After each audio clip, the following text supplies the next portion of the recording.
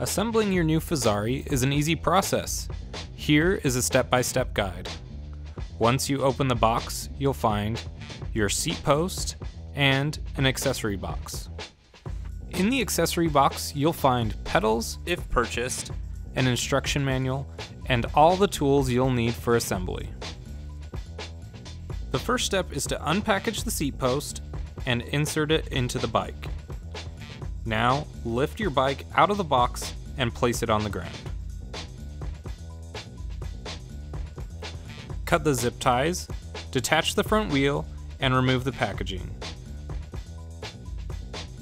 Once you've removed the packaging, you'll mount the handlebars. Loosen the bolts from the stem and remove the faceplate.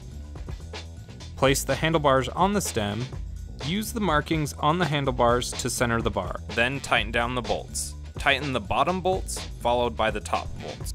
Next, you will attach the pedals. The pedals are labeled with R and L for right and left. Thread the pedal into the crank arm. Then use the pedal wrench to secure the pedal. Repeat the process on the other side. Remember, the left pedal is reverse threaded.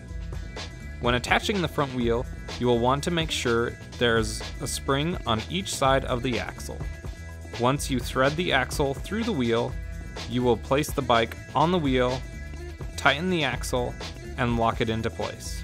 Refer to your owner's manual for torque specifications and additional instructions.